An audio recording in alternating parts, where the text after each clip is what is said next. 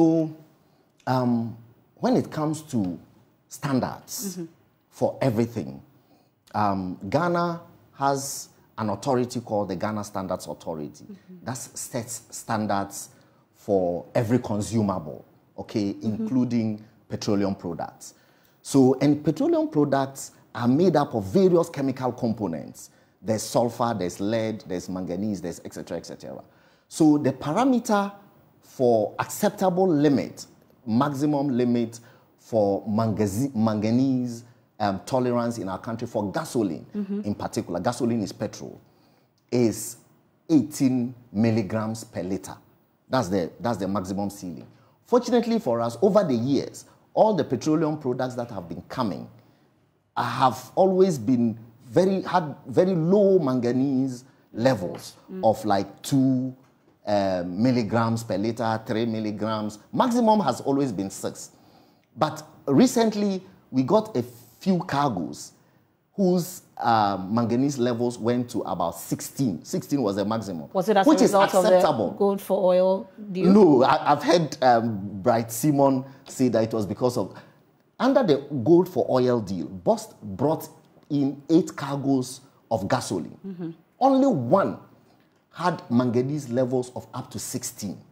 Are you following me? Yes. So as far as the NPA Quality Assurance Directorate is concerned, once there's an upper limit and the level does not breach the upper limit, it is good to go. Okay. However, these days, some turbo car engine manufacturers are beginning to require specifically that fuel that is put in the particular vehicle should not exceed a certain manganese levels. Unfortunately for all of us, we don't read car manuals.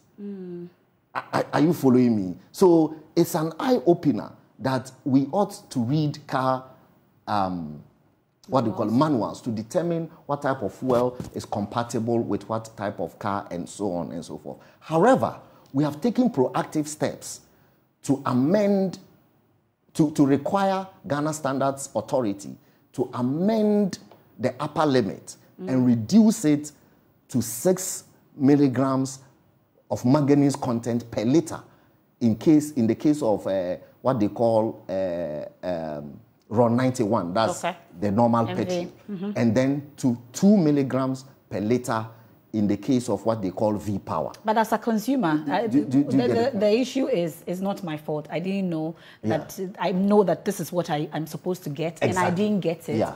And so the concern is, will there be any compensation for those who... Well, many people have come to complain, and then we are dealing with them. So if there are people have any specific complaints and evidence that they go to NPA, the consumer department is dealing with them, and many of them are satisfied. Okay.